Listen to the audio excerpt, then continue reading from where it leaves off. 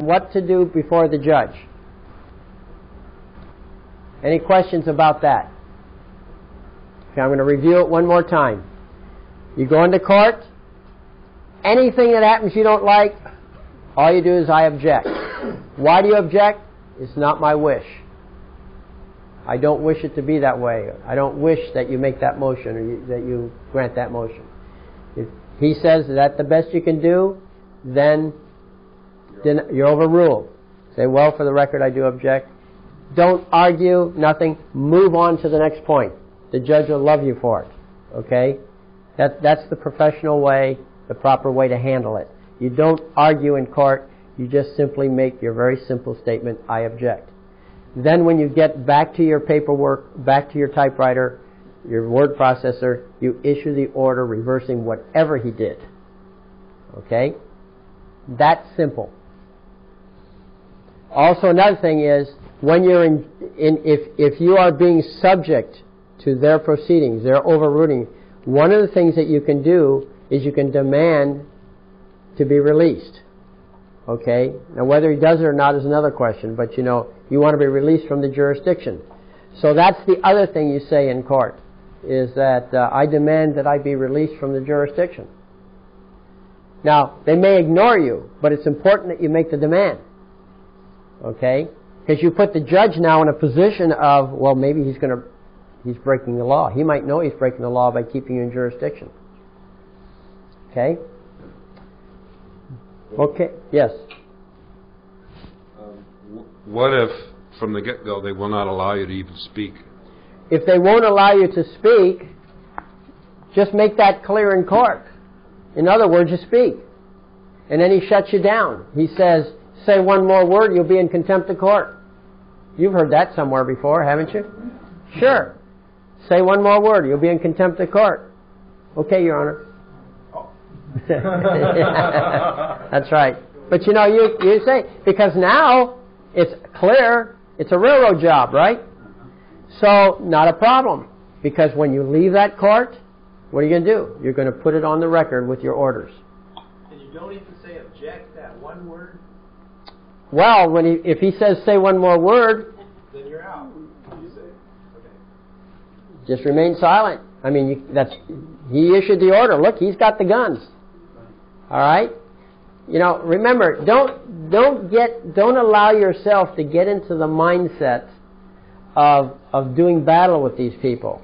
It's just the other way around, with that one exception that you do object. Otherwise, you be cooperative. Whatever he wants. Okay, say it with a smile. Okay, Your Honor. No, you're not here to commit suicide. Okay, that's not your purpose. This should be a friendly thing. You want to survive this process, and there was I got to tell this little story, which is on here. It's somewhere on that website and CD. Everything that's on the website is on the CD. But on the website it says there's a story about this Buddhist monk, and it was I think a little after or during the Vietnam era. These Buddhist monks were throwing kerosene on themselves and setting themselves on fire, burning to death. And that was a tremendous embarrassment to the government. Now the government had a standard way. I think it was it Thailand, I think, or one of those countries. Was it in Vietnam as well? But anyway, they had a standard way of dealing with problems. Okay, all they did was whoever was causing the problem disappeared at midnight. Okay, that's all, no problem. But the Buddhist monks had a leader, and it was clear that this leader was responsible for this. He was the one who was encouraging the monks to do these suicide missions. Okay? And he was a tremendous embarrassment and problem, and yet he never disappeared. The rule didn't carry out with him. He didn't disappear at midnight. So it was quite a wonderment to a lot of people why it was that he was able to be such an embarrassment to the government and still survive. Well, there's a very simple answer to that. It turned out that this guy was absolutely loved by everyone, even his enemies. They didn't want to hurt him. Okay? They didn't want to hurt him at all. I mean, yeah, he was a pain, but they liked him. Well, there's an important principle here. Make your enemy love you. Okay? You go into court, you treat these guys nice. You say, hi, how are you? You say hello to the clerks, you know. You talk about other friendly things, you know. Some people develop good friendships with the clerks. All right? They get to know you, and you'd be surprised how they file stuff in that otherwise they might not. And if you try to make it a friendly atmosphere. I know the moment you turn your back on them, they're going to stab you. Okay? I mean, that's a given. But you still be friendly with them, because it might turn out that the reason whoever it is giving you a problem is because he may be forced to carry out some sort of policy that's unwritten. At least it's not available to us. Okay? Yeah. So if he's doing that, he's going to resist carrying out those policies to their fullest if he likes you, whoever that person may be. So there's you see, in every system, whether it's a legal system, a computer system, you know, business system, in every system there's a hidden informal system behind it. And there's a lot of communication that goes on. You know, you don't know. It might be that the clerk's husband is a good friend of one of the judges. It happens. Okay? I knew a guy who was a mechanic, and somebody made the mistake of suing him.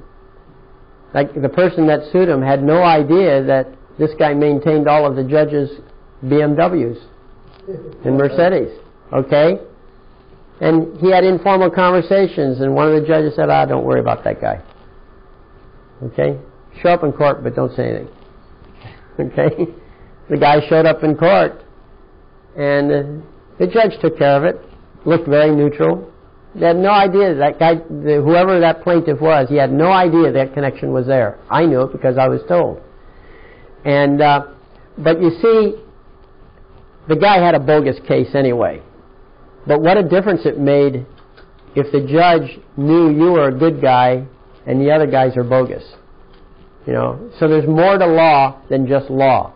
So I want you to understand this, is that you got to remember that in court you've got to develop these social relationships. Maybe you don't feel very sociable going in there, but you still got to do it. It's very, very important. The world, you know, many decisions are made out on the golf course. Okay, not in the meetings. This is a fact of the business world, and believe me, the court system is part of the business world. You don't know who drinks with who down at the corner pub. Okay? So if you're one of the good guys and you're not somebody who's causing trouble, but instead just simply trying to assert your rights, and don't be afraid to yield a point sometimes. Lose the battle to win the war. That's okay too. You know, there was a Russian general that used that technique against the French when they were invading Russia. And his young lieutenants wanted to attack, but the strongest army in the world at that time was the French army. There's no way that Napoleon's army could be beaten. So what he did is he just burned all the land, all the crops everywhere. The only way that Napoleon could supply his troops was with long supply lines all the way back to France. And as they went farther and farther into Russia, the lines got longer, and more personnel had to be devoted to that, to the transport, instead of to the business of fighting. And then, of course, there was a little guerrilla warfare in there where they'd harass the troops at night so they didn't get a good rest. And the French troops actually made it up to the edge of Moscow. Okay? And then winter came. And they weren't equipped for that. And I'll tell you something, a lot of French soldiers stayed there, the ones that lived through the winter, stayed there, and many words in Russia now are French in origin. Okay? So, and it was all based on the idea of basically retreating, making it as tough for the enemy as possible, but retreating, and then the war was lost by Napoleon. Okay? Thought he was winning all those battles, but he actually lost the war. So, when you do your strategy, you got to look at that.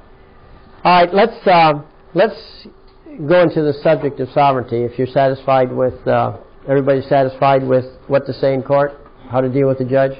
Bill, can you run that counterclaim thing again? Okay, you want me to re-explain the counterclaim? Just briefly. Okay. Is it too late after the fact? It basically, what I would do is I would do it anyway, because see, ignorance is everywhere. I mean, the attorneys don't know, the clerks don't know, the judges don't know the things that they should know, and so you really should have a counterclaim timely. But hey, put it in anyway. What are they going to do? Throw it out? Well, then they'll have to explain themselves if they throw it out. Okay? And basically you file your counterclaim. I think it's a little late to file your counterclaim after the judgment.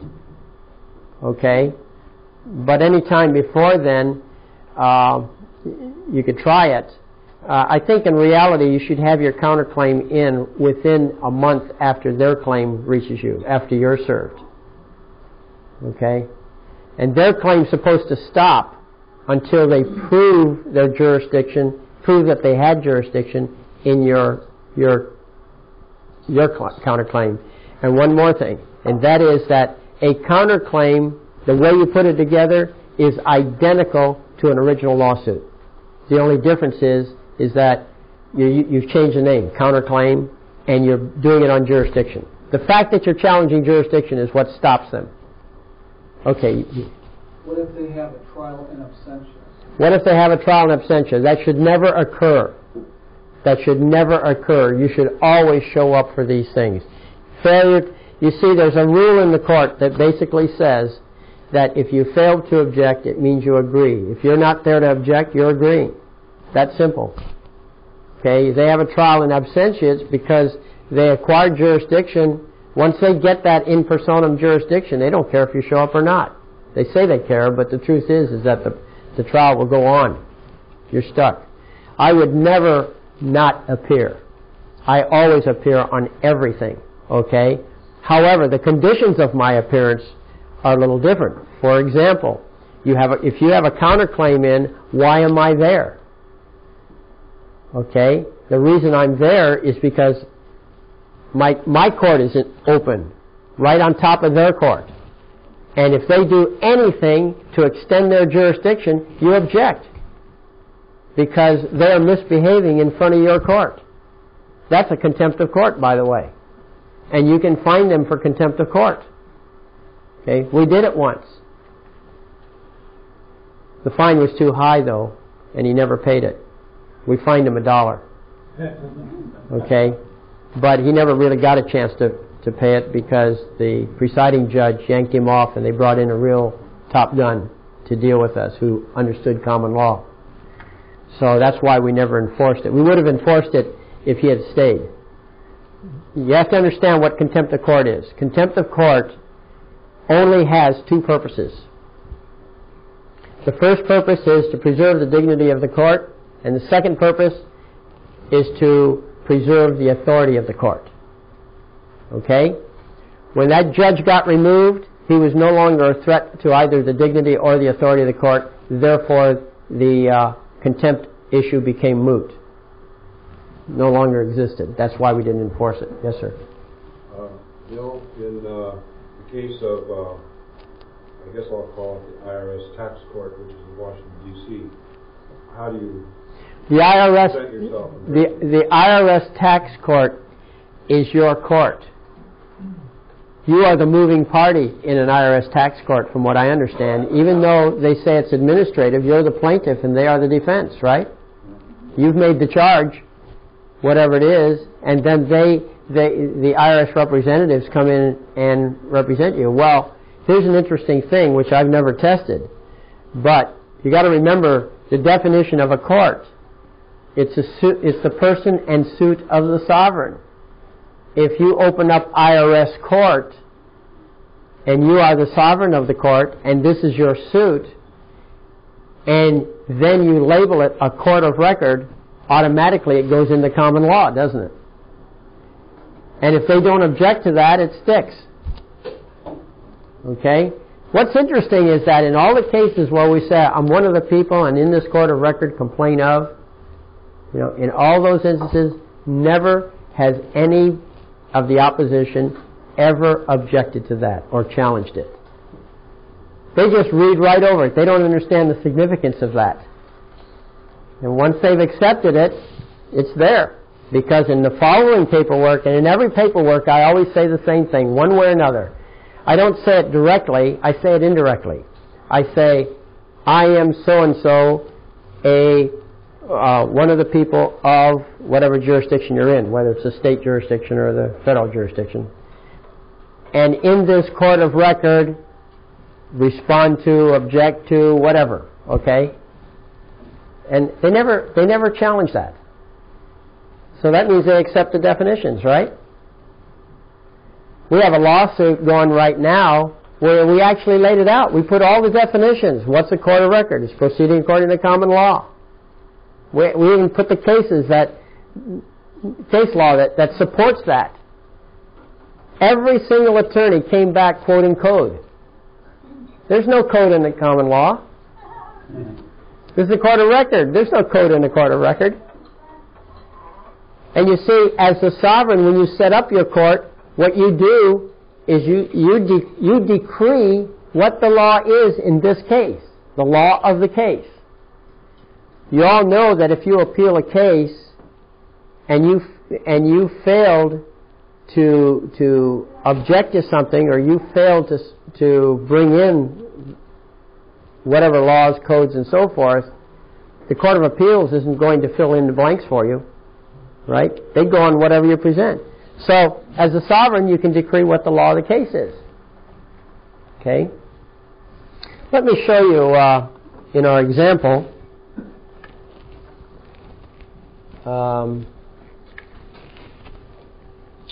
Let's go to the example here.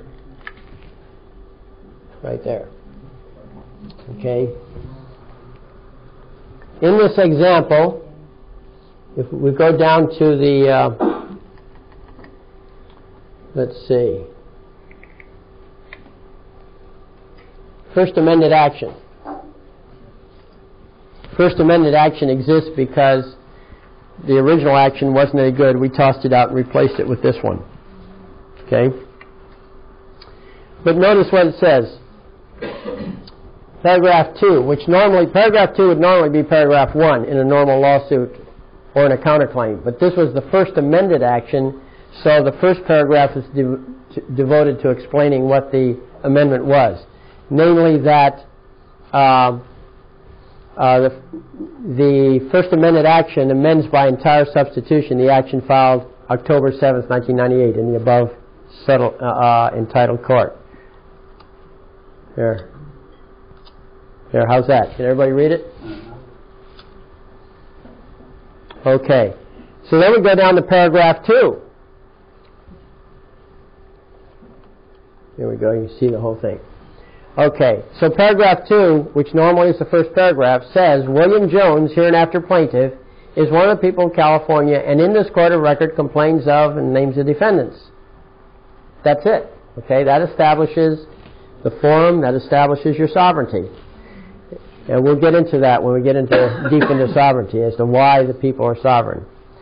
And we go down here to, further down, here's the cause of actions, what was done. And now we have the law of the case.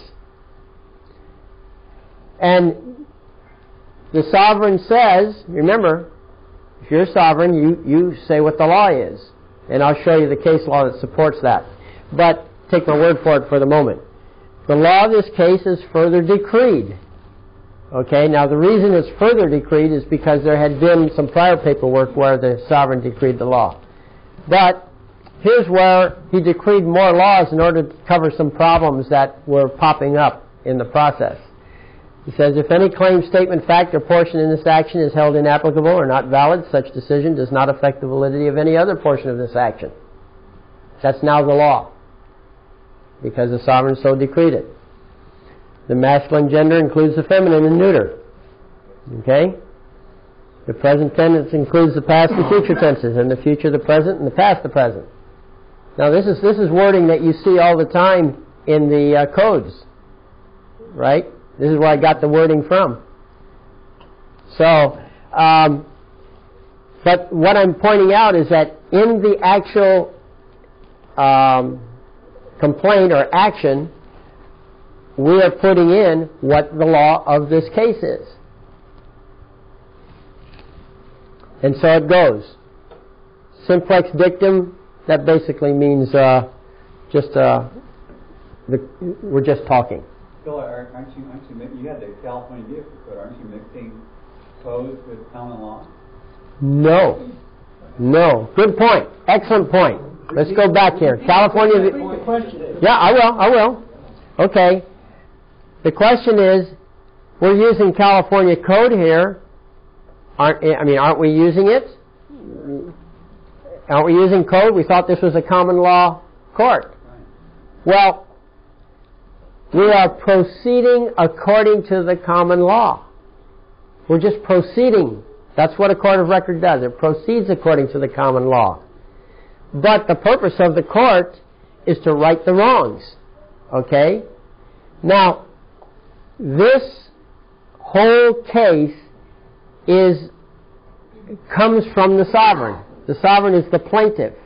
He's suing. The definition of a court is a person and suit of the sovereign. So, what the sovereign did was decree that this is the law.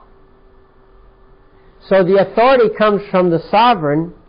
The words come from the Vehicle Code. That's why it appears we're using the code. It certainly fools the attorneys.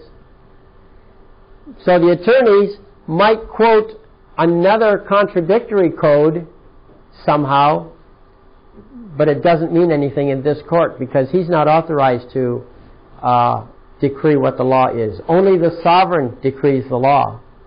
The defendant does not decree the law either. Okay?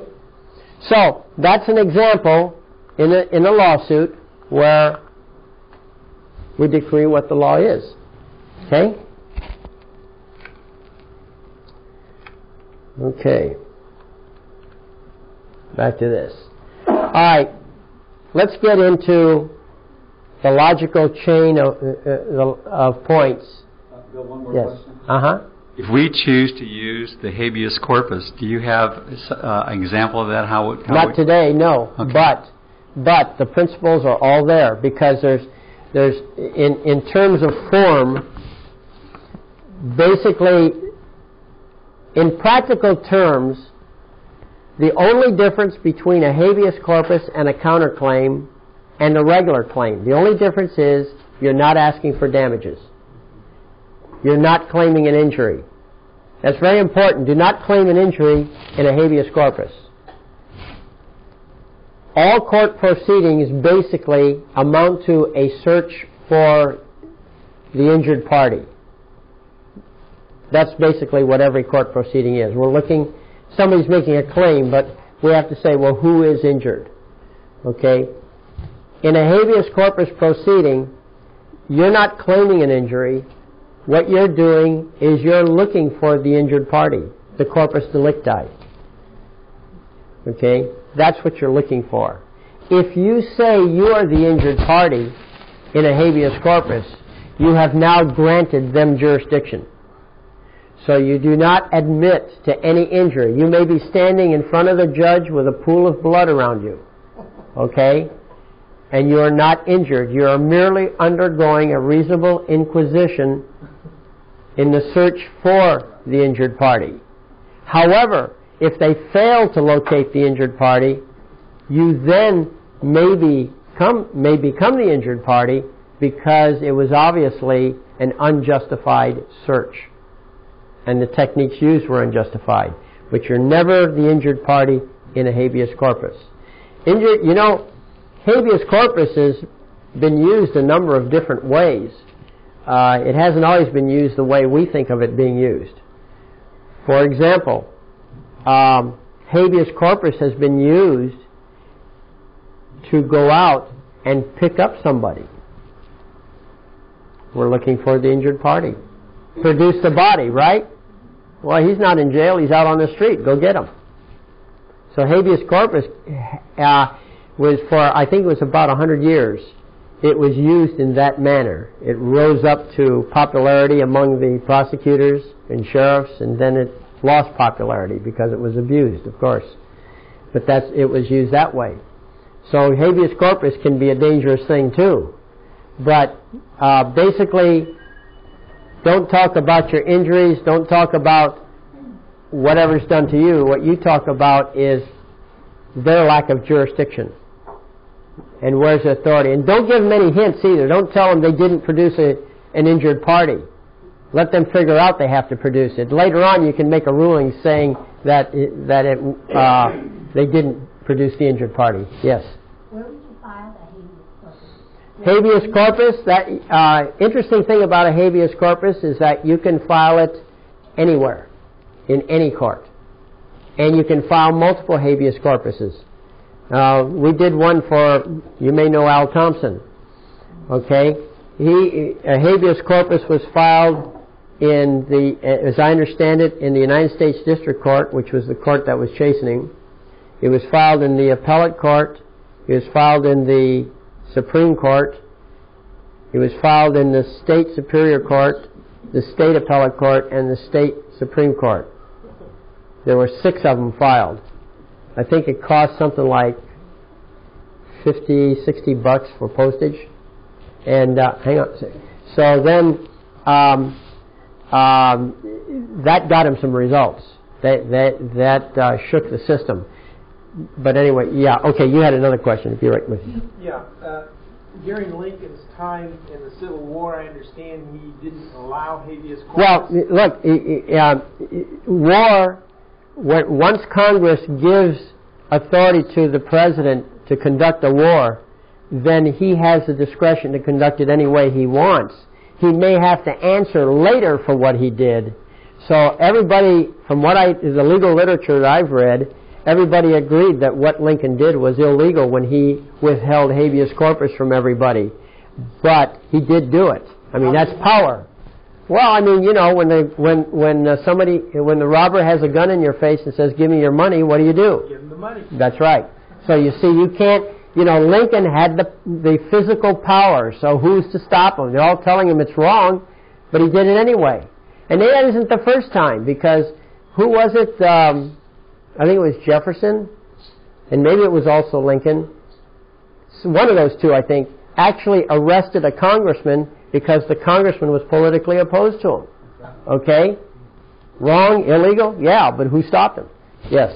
Now, are all the habeas, are they the same, or do you wait till one gets rejected and then file? No, that all hit at the same time. Hit at the same time. Yeah. Okay? Now, in the Supreme Court, when you do a habeas corpus in the Supreme Court, they want to know, why didn't you go to the appellate court first, a lower court? So they want that explanation. But other than that, they're the same. Yes, you had a question over here. Somebody did. Okay. All right. So shall we get into sovereignty then? Now, is everybody satisfied? Last call for what to say in court. Okay. Then we'll get into the sovereignty. All right, there's a chain of logic that you have to pay attention to.